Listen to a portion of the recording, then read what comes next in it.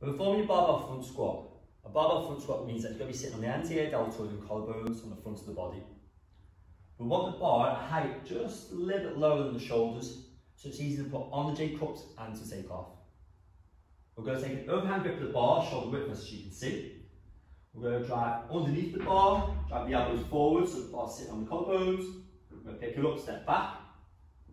Feet hip width on a slight angle facing out. Elbows forward as you can see. And then from here, we're going to suck the abs in and we're going to go slowly down into a sitting position and then shoot up. So we're going to go down slowly for the eccentric part of the lift and drive tall for the concentric. Breathe in. Hold it and drive it up at the top, okay? Again, abs pulled in. Drive. Breathe in. Drive. Make sure you control the knees. Make sure they're not shaking in.